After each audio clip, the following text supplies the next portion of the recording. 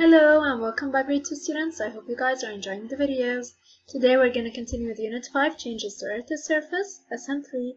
How can we prevent wind and water from changing land, Part 4.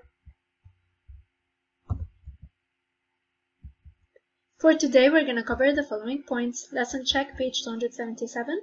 Self-check, page 278 to 279. Are you ready? We're up into page 277. Lesson check. Let's observe the pictures. What can we spot or what can we observe? Excellent. We could observe a landslide happening that would cause a change to the mountain and the area around it, right? It blocked the way and buried it with the soil. Let's check what's happening. What is the question? Can you solve it? What can people do to prevent water and wind from changing the land? Be sure to identify and describe ways to prevent flooding. Identify and describe ways to prevent wind erosion. Identify and describe ways to prevent landslides. So they said, how can we stop the wind and water from changing the land? One more time, I'm going to reread it, then I'm going to explain. Can you solve it? What can people do to prevent water and wind from changing the land? Be sure to identify and describe ways to prevent flooding. Identify and describe ways to prevent wind erosion. Identify and describe ways to prevent landslides.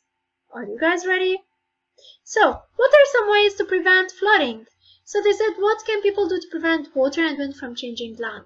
We just studied about them. Either, excellent, to prevent flooding, we could either use the sandbags or, excellent, the dikes, which are walls by the sea or any other body of water to stop the water from covering the land. That's one. And the sandbags will stop the water. When we build them in a wall format, they will stop the water from covering the land and coming into the homes. What else? How do we stop the wind erosion? Excellent, either by windbreaks or by building fences on the beach. How about the landslides? How can we stop the landslides? Either by using the brackets, which are the technologies, right? Or building walls, or excellent, planting more plants in order to to hold the soil in its place. And as we said, that the best was the technology, but also we could build all three together to combine them and make it even a more stronger solution to stop the landslide from happening. Clear? So we write on page 277, people can use sandbags and dikes to prevent flooding. They can also use windbreaks, shrubs, trees, and retaining walls to prevent erosion and landslides. So I'm going to reread it, then I'm going to explain. On page 277, we read all together. People can use sandbags and dikes to prevent flooding. They can also use windbreaks, shrubs, trees, and retaining walls to prevent erosion and landslides. So far, so good?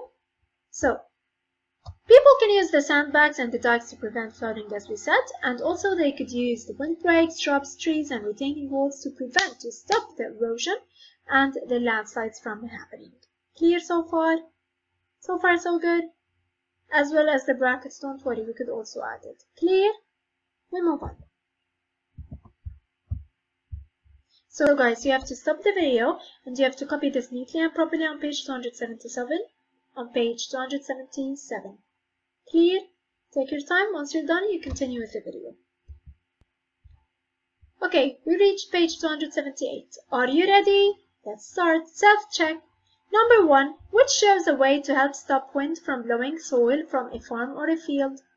Which of these three pictures shows a way that will stop the wind from blowing the soil from a farm or a field?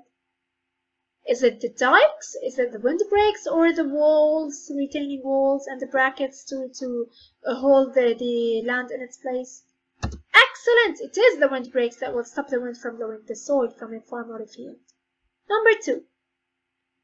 How can people help prevent or slow floods? Choose all correct answers. So we want to stop the floods from happening. Which one is that? We have dikes, we have shrubs, and we have sandbags.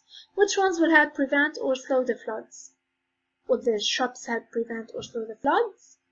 Or planting plants in the land, will it help slow the floods?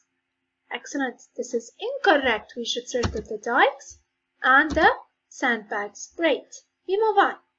Number 3, what do designs to prevent landslides try to do? So what do the different designs that they came up with to try to stop the landslides do? A, slow landslides down. B, keep landslides from starting. C, make landslides smaller. Again, What do designs to prevent landslides try to do? A. Slow landslides down. B. Keep landslides from starting. C. Making landslides smaller. What do you guys think? So all these designs of the brackets and the walls and planting to hold the soil in its place, what do? Slow the landslides down, keep landslides from starting or making landslides smaller. Excellent! It will keep the landslides from starting. Very proud of you. Of course, it will not slow the landslides down, because once a landslide starts, nothing can stop it. And then keep landslides from starting. Excellent, that's it. We try to stop the landslide before it starts by building the walls or the brackets and the walls, wires and the brackets and the retaining walls and the shrubs to hold the soil in its place and stop it from sliding down. See, make landslides smaller? Of course not. Clear? We move on. Page 279, number 4. What changes are people trying to prevent in each picture? Use a word from the box to identify the change. We have flood, landslide, wind erosion. Are you guys ready? First picture. What are they trying to do with planting more plants and dividing it into parts as if there are walls? Or there are walls, but we can't really see them because the image is small. Excellent, landslide.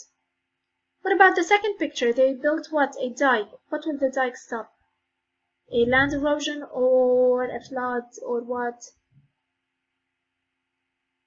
Or wind erosion. Wind erosion or a flood? Excellent, a flood. The third picture. In the third picture, we could spot windbreak. What will the windbreak stop? Excellent, the wind erosion. It will stop it from reaching the soil. Number 5. Which country would need to build dikes? Choose the best answer. So they said the best, which means we only have one correct answer. A. Mongolia, which is high in the mountains. B. Netherlands, which is mostly at or below sea level. C. Chile, which is covered with a sandy desert. Are we ready? Let's go again. Which country would you need to build dikes? Choose the best answer. A. Mongolia, which is high in the mountains. B. Netherlands, which is mostly at or below sea level. C. Chile, which is covered with sandy desert. Again. A. Mongolia, which is high in the mountains. B. Netherlands, which is the mostly at or below sea level. C. Chile, which is covered with a sandy desert. Do you guys think? Build a dike to protect it from the water. Of course it is B. Mongolia, which is high in the mountain. There is no risk of the water reaching it. B. Netherlands, which is mostly at or below sea level. This is too risky because it's very close to the level to the sea. That's why we should build dikes to protect it from getting flooded with the water from the sea. Clear? C. Chile, which is covered with a sandy desert. Of course not. Clear so far? That's all. Thank you.